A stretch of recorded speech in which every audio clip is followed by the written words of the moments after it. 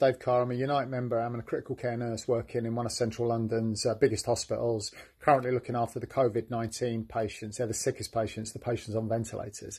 What I'd like to say to you guys in construction is that, it's a joke at the moment when we're being told by the police to break up if we're in groups in parks.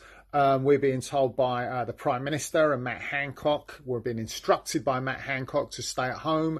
Queues at the supermarket are being kept 2 metres apart. People are wearing masks in the street. And yet you guys in construction and a lot of other non-essential industry are working as normally. You can't keep safe distance in a place like a building site where you need to look out for each other's safety. You can't keep safe distance when you're in your canteens or in your minibuses coming to and from work, when you're clocking in, when you're clocking out at the end of the shift. So what we're saying as health workers is you need to think about yourselves. You need to think about your family. You need to think about the impact of you or any of your family or friends getting sick on the NHS at the moment. Currently in the NHS, we've moved from 850 critical care beds in London to 8,000 critical care beds. That gives you an idea of the scale of this disease. And let me tell you, this virus doesn't discriminate. It's taken out the young, it's taken out the old, and it's taken out everyone in between, including people that are fit without any comorbidities.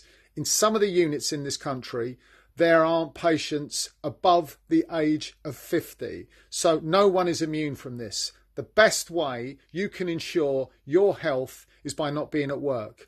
If you look at what's been happening in the health service, we've already lost 4 doctors and 5 nurses to this disease because of PPE. Perhaps some of that PPE that you're using could be donated to us where we're short of it. We've also lost 4,000 members of the public.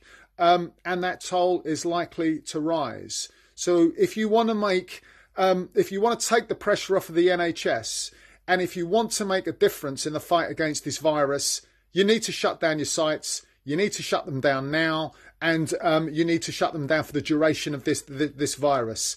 If you're worried about your finances, this is when you need to put pressure on your unions.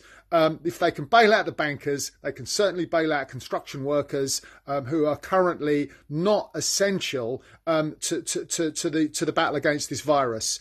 Good luck, down tools, go home, stay safe, and we'll see you on the other side.